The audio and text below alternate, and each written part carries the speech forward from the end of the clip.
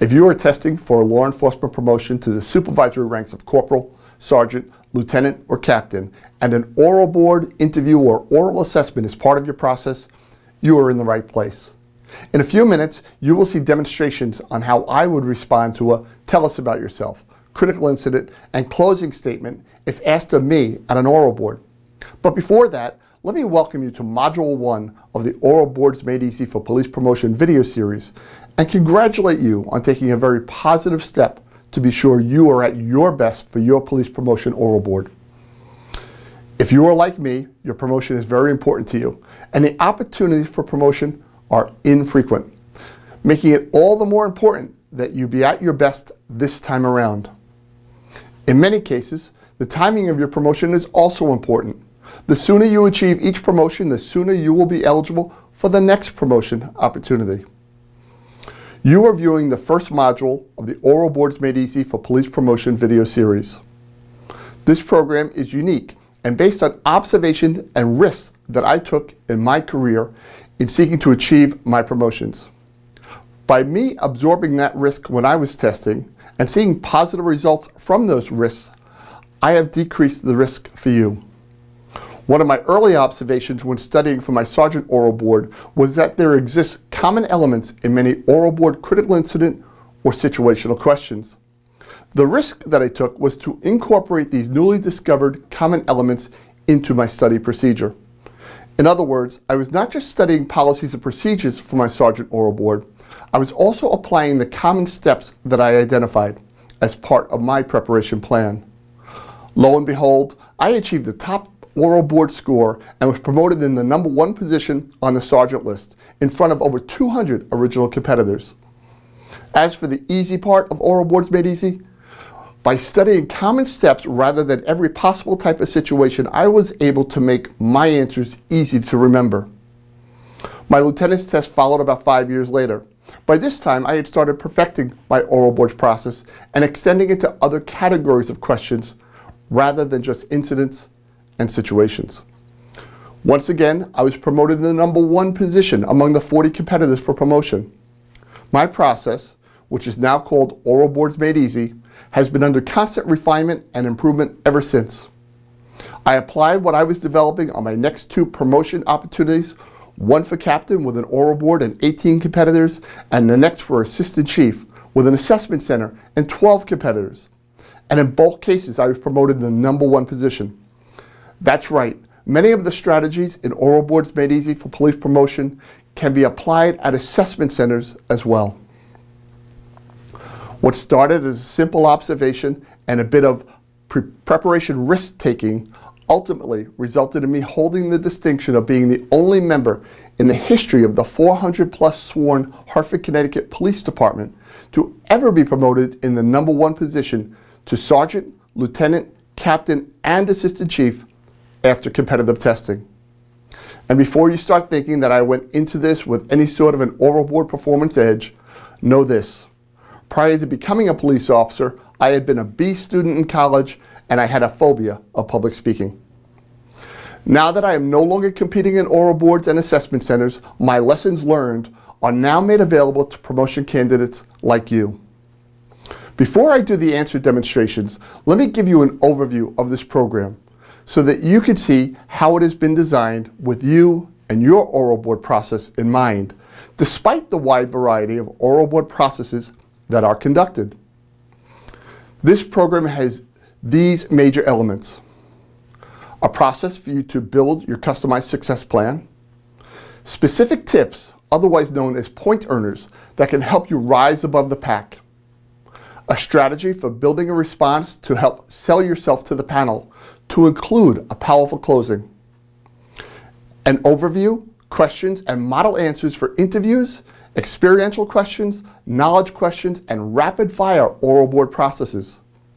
And then the core of the Oral Boards Made Easy program, acronyms that help you give complete responses for topics such as ethics, leadership, delegation, community policing, planning and organizing, discipline, performance counseling, resolving conflicts, and critical incident or situational questions. You will see me demonstrate answers for each of these areas, and you will have multiple rounds of questions presented to you for you to practice what you are learning. So, let's start. In this first module, I will demonstrate my responses to the very commonly asked, "Tell us about yourself," as though I were testing for sergeant.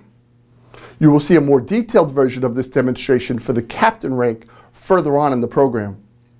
The second demonstration you will see in this module will be for critical incident or situation questions. In this case, I will demonstrate a solid answer without regard for what the question is. Can you imagine being able to answer nearly any situational question, regardless of what situation they present to you, merely by knowing an acronym? And lastly, I will give a closing statement demonstration that uses a structure that is positive, shows appreciation, and highlights my readiness for promotion. So, here it goes.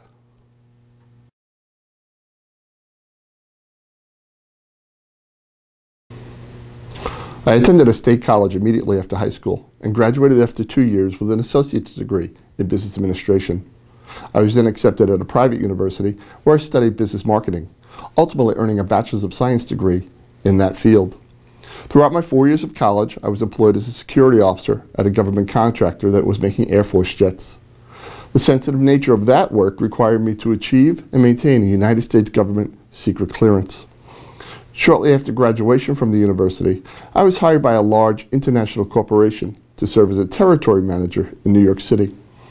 While the work was challenging, it did not hold the fulfillment that I had been seeking, and it became clear that the business world was not the right fit for me. I'm from a law enforcement family. My father, as well as uncles and cousins on both sides of my family, have served or are currently serving as police officers.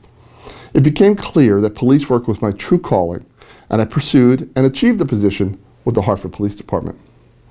My first 5 years were served in the patrol division, serving as a footbeat officer in high-crime neighborhoods, a relief officer throughout the city, and a cruiser officer downtown. During this time, I responded to an incident in which a mentally disturbed, knife-wielding man was threatening his family.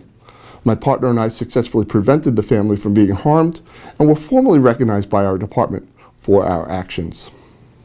Shortly thereafter, I was handpicked by my sergeant to serve in a proactive 2-officer directed patrol unit. Seeking to take on greater responsibilities and challenges, I requested and received an assignment from the patrol division to our department's crime suppression unit. This assignment required even greater proactive police work, focused on the deterrence of street-level crimes, street gang activity, and street-level narcotic sales. While in this assignment, I received specialized training in the area of narcotics investigations, as well as having had the opportunity to attend the prestigious Connecticut State's Attorney Legal Training course, focusing on the latest case law and their application to police practices. It was during this time that I suggested to my supervisor a motor vehicle enforcement strategy to bring about a reduction in drive-by shootings, something that was adopted and achieved desired results. At this time, I am currently serving in the crime suppression unit. In order to prepare myself for the position of sergeant, I sought out, paid for, and attended on my own time a 14-week program to refine my leadership and communication skills. This program sharpened my public speaking proficiency while also providing me with important insight into effective leadership communication. I believe it is a combination of my business education and experiences which have provided me with an understanding of management practices, my diverse police experiences attained from my patrol assignment, as well as serving as a member of the proactive crime suppression unit, and my commitment to ongoing self-development as evidenced by my pursuit of leadership and communication training that have well prepared me to serve at the rank of sergeant, and I am very eager to do so. As you may have noticed, I applied a chronological structure to my response. This was done because I am telling a story. Stories that are chronological are easier to follow and tend to put achievements and growth in perspective. When I demonstrated this further along in the program, I will show you a process to simplify your recall of this information so that it sounds conversational and so that you are less likely to leave out important details. Now, on to the situational model that is covered in full in a later part of the program. For handling critical incidents or situations, I have found that my Sergeant acronym covers most, if not all, of the key elements in a response, at least in a general sense. Ideally, you will be applying your law enforcement knowledge to this acronym so that you are providing the panel with a really strong response. But what if you do not know the answer to the question? Well, watch below and you will see how I give a critical incident response without even knowing the question.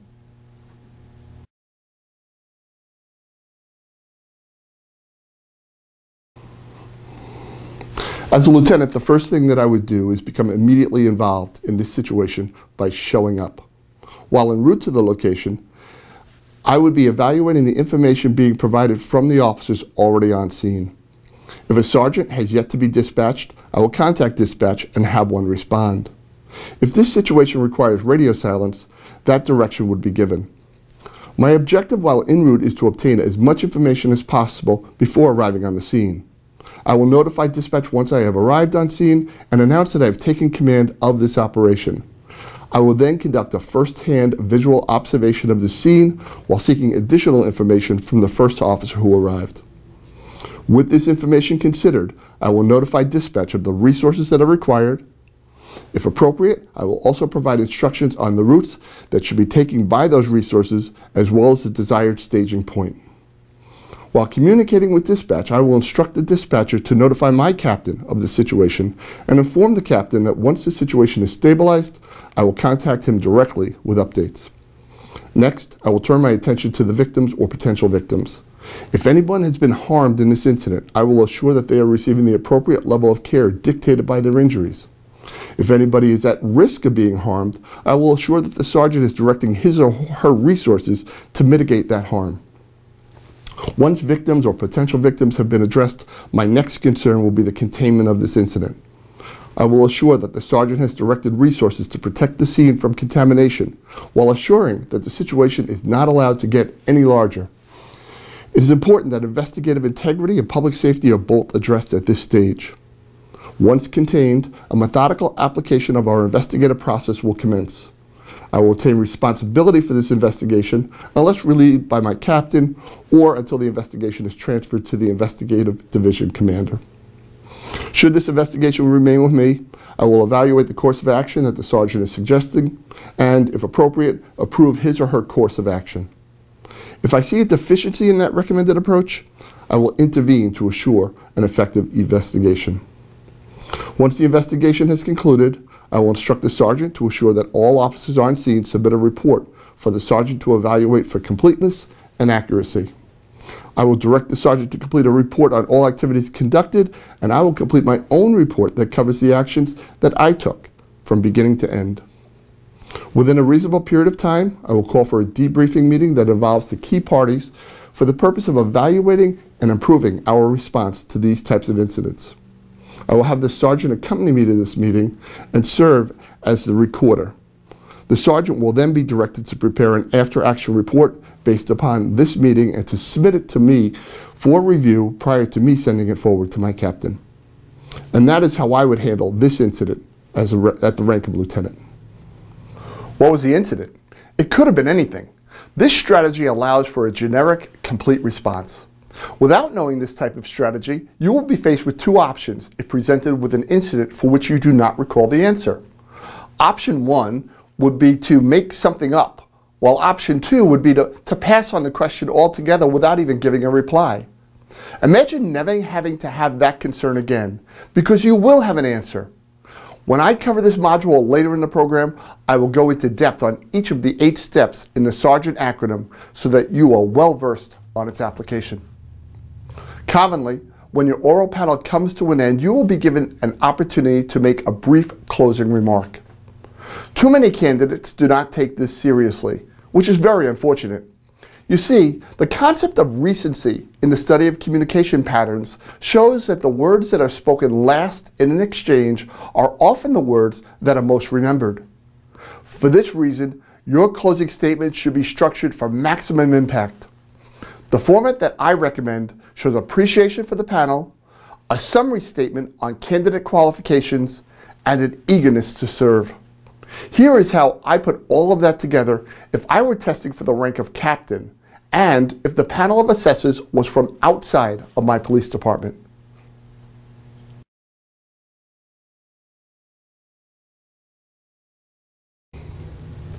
First, I would like to thank the panel members for taking time out of their busy schedules to assist our department with this important process.